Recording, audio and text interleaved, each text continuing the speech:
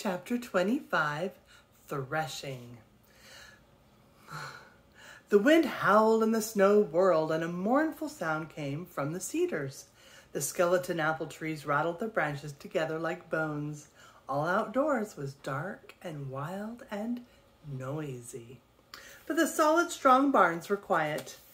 The howling storm beat upon them, but the barns stood undisturbed. They kept their own warmth inside themselves.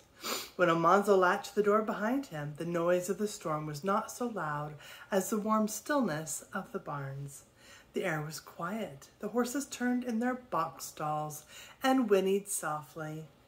The colts tossed their heads and pawed. The cows stood in a row, placidly swinging their tasseled tails. You could hear them chewing their cud. Almanzo stroked the soft noses of the horses and looked longingly at the bright-eyed colts. Then he went to the tool shed where Father was mending a flail. The flail had come off its handle, and Father had put them back together again. The flail was an ironwood stick, 3 feet long, and as big around as a broom handle. It had a hole through one end. Its handle was 5 feet long, and one end was a round knob.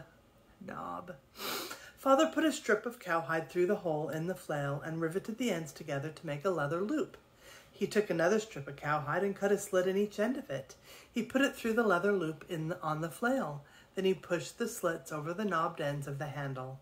The flail and its handle were loosely held together by 2 leather straps, and the flail could swing easily in any direction. Almanzo's flail was just like Father's, but it was new and did not need mending. When Father's flail was ready, they went to the south barn floor. There was still a faint smell of pumpkins, though the stalk had eaten them all. A woodsy smell came from the pile of beech leaves, and a dry, strawy smell came from the wheat. Outside the wind was screeching and the snow was whirling, but the south barn floor was warm and quiet. Father and Almanzo unbound several sheaves of wheat and spread them on the clean wooden floor. Almanzo asked Father why he did not hire the machine that did threshing. 3 men had brought it into the country last fall, and Father had gone to see it. It would thresh a man's whole grain crop in a few days. That's a lazy man's way to thresh, Father said. Haste makes waste, but a lazy man'd rather get his work done fast than do it himself. That machine chews up the straw till it's not fit to feed stock, and it scatters grain around and wastes it. All it saves is time, son, and what good is time with nothing to do? You want to sit and twiddle your thumbs all these stormy winter days? No, said Almanzo. He had enough of that on Sundays. They spread the wheat 2 or 3 inches thick on the floor. Then they faced each other, and they took the handles of their flails in both hands. They swung the flails above their heads and brought them down on the wheat. Father struck, then Almanzo's, then Father's, then Almanzo's. Thud, thud, thud, thud. It was like marching to the music in Independence Day.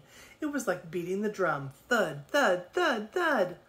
The grains of wheat were shelling from their little husks and sifting down through the straw. A faint, good smell came from the beaten straw, like the smell of the ripe fields in the sun. Before Almanzo tired of swinging the flail, it was time to use the pitchforks.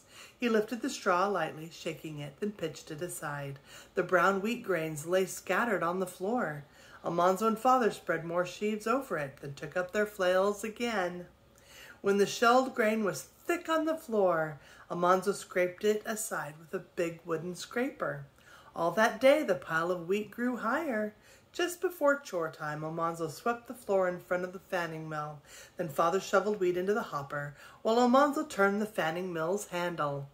The fans whirred inside the mill. A cloud of chaff blew out its front, and the kernels of clean wheat poured out of its side and went sliding down the rising heap on the floor. Almanzo put a handful into his mouth. They were sweet to chew and lasted a long time. He chewed while he held the grain sacks, and Father shoveled the wheat into them. Father stood the full sacks in a row against the wall. A good day's work had been done. What say we run some beech nuts through? Father asked. So they pitched beech nuts into the hopper. And now the whirring fans blew away the leaves, and the 3-cornered brown nuts poured out. Almanzo filled a peck measure with them to eat this evening by the heater. Then he went whistling to do the chores.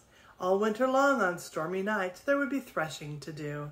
And when the wheat was threshed there would be oats, the beans, the Canada peas. There was plenty of grain to feed the stock, plenty of wheat and rye to take to the mill for flour. Almanzo had harrowed the fields, he had helped in the harvest, and now he was threshing. He helped to feed the patient cows, and the horses eagerly whinnying over the bars of their stalls, and the hungrily bleating sheep, and the grunting pigs, and he felt like saying to them all, "You can depend on me. I'm big enough to take care of you all." Then he shut the door snugly behind him, leaving them all fed and warm and comfortable for the night. And he went trudging through the storm to the good supper waiting in the kitchen.